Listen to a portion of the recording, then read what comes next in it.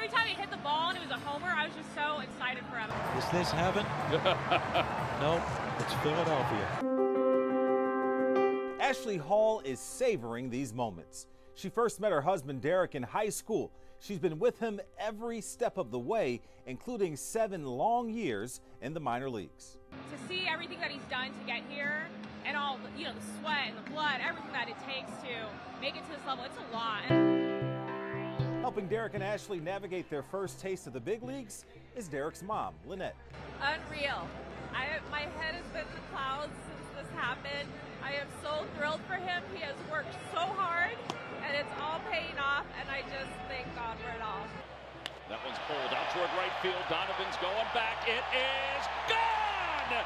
Derek has made fireworks on the field and shared in the Phillies post-game fireworks July 4th weekend with his mom and wife. Oh, it was really cool. Yeah, it was a cool moment, just be there together and just see that, I don't know, just really made the moment come together. Derek's first 2 big league hits came Thursday. Both were home runs. He shared his thrilling moment with Ashley on the field postgame. She's done a really good job with handling the little things just to help keep my focus here, and I really appreciate it, and I love her, and I'm just really happy that they could both be here. His family is loving this moment, and they already love his nickname, Long Ball Hall. Oh, I think it's hilarious. I love it. So in Lehigh Valley, there's a bunch of girls and I that are there. It's about 15 of us.